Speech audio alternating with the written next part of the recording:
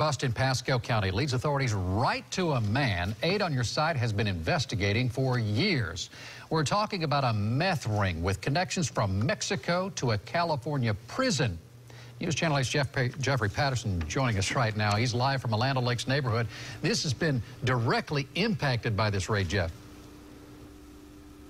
Yeah, good evening, Keith. Pasco County deputies knocked down the door of this home in Land O'Lakes in early March and arrested Al Grabowski. That arrest shocked neighbors, but Aid on Your Side has run into Alfred Joseph Grabowski before.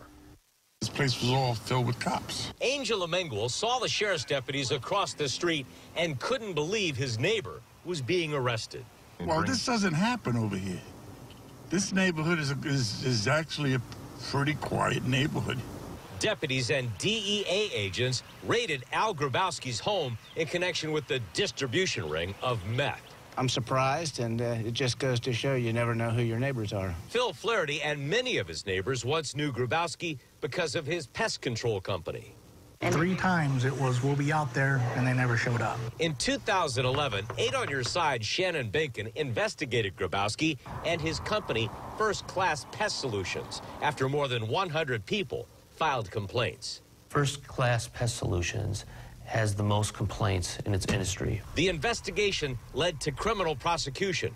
First Class Pest Solutions was anything but, and it was shut down. Undercover deputies tell us Grabowski turned to dealing meth and brought danger to this quiet neighborhood. Mr. Grabowski had his door barricaded. He had, weapons in the house.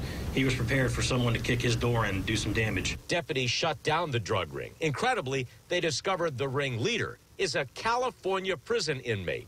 We know he's on a phone inside a California prison for 18 hours a day conducting drug operations. Deputies seized 16 pounds of meth, guns, and cash. These people sell drugs, and what they sell kill people.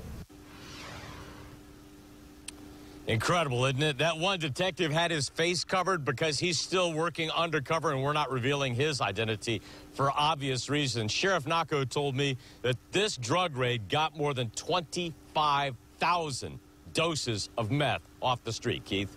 And that is a big deal, and what a twist. I mean, the guy running the whole shebang is in a California prison. It's like an episode of The Wire or something. Thank you. Jeff Patterson, live in Land O'Lakes.